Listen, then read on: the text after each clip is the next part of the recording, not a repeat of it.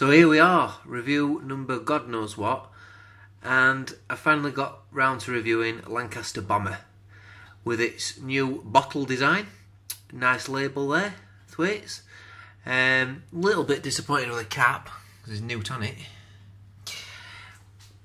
But yeah, I've got a lot to thank for this beer actually, because it reminds me of first getting into real ales, and it's one of those beers that before craft ales and real ales and everything became massive, it was one of those beers that you'd see more often than not at pubs, and it's such a reliable beer. It always tastes fantastic, I think, on draft. And don't get me wrong, it's not a flavour that's going to blow you out of water, but it always tastes it's a lovely, well-rounded beer, refreshing, fantastic session beer.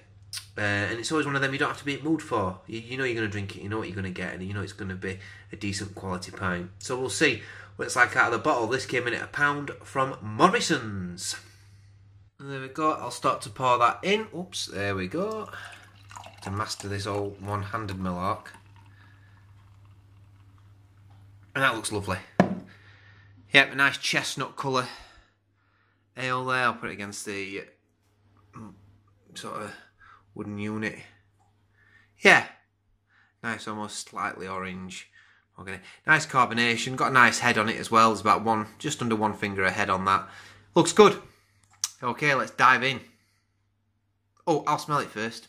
Here we go. Get a bit of a swish round first like that. Whee! See what the lacing's like. Not much lacing there. A little bit, not much. Here we go. Not a lot actually on the nose. It might be still a little bit cold, just come out of the fridge. It's not been in the fridge for ages. It's always better to drink your beers sort of just cool, really. It's got a slight sort of malty notes to it, sort of like slight toasty notes. Not much. Slight biscuity smell maybe. A little bit of a nuttiness from it actually. Yeah, okay. Right, I'm going to dive in. Right, so I don't know if that's a better angle last time. Last time I liked the top of my head, weren't it? So it weren't very good. So I'll try and do it from there. If that's better, I hope it is. Cheers. Here we go.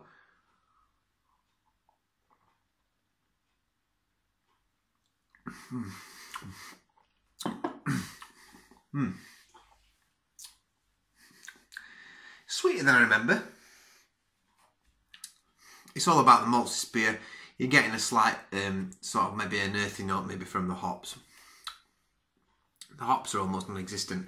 In fact, the flavour is very delicate actually. I'm not saying it's been watered down or anything like that, but it's a very delicate flavour. It's very nice, like, quite pleasant. Not as nice as it is on draft, I'm not going to lie. Not on keg, sorry. Keg. Not as nice as it is on hand pull. Get there in the end, God. Just talk crap sometimes.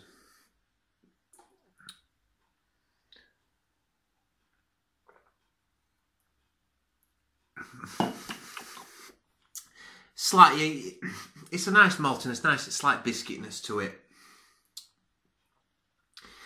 Slight dry bitter finish. It's hardly anything. It's actually quite sweet. It's very pleasant. It's very drinkable. It's just nice. I like it actually. I do like it quite a lot. It's just so sessionable. But it's not as nice as it. The flavours, doesn't seem to be a lot of flavour to look for. But it's kind of like, it's better than a lager, you know, or it's better than a generic lager. So I suppose it's got some slight caramelly notes to it, but not much. Everything's very slight, but it's very pleasant, and it's very thirst quenching. I'm quite thirsty tonight, and I'm really enjoying this. And if I'm really enjoying it, it can't be bad, can it? You know. I'm just going to turn it around again. Just a little bit of a close-up of the new artwork. So, got a nice little sort of stylised Lancaster Bomber there, which looks good. That used to be the bottle cap, actually. I'm sure it did at one time. Yeah, full-bodied amber ale. I'd say it's medium-bodied. 4.4. Now, it does not taste like 4.4% at all. It tastes a lot. The alcohol doesn't come through on this beer. So that's something to bear in mind when you're drinking it. A classic English ale, chestnut in colour, with a lovely full-bodied flavour enriched with wonderful late hop character. I'm not getting a lot of hop character on it, I'm not going to lie. A multi-award winning ale that pays tribute to the Avro Lancaster and is quite simply the best British beer. Or the best of British beer. Well, do you know what? It's one of those beers that's kind of stood test of time, hasn't it? Because we're still drinking it and it's been going for ages. So maybe arguably it is one at best. And if you had a blindfold test and you were to drink this, you wouldn't say it weren't nice. And you probably wouldn't say it's like, you know, it's better than Old Wells and Young stuff out there. It's better than the other one out there, Green King.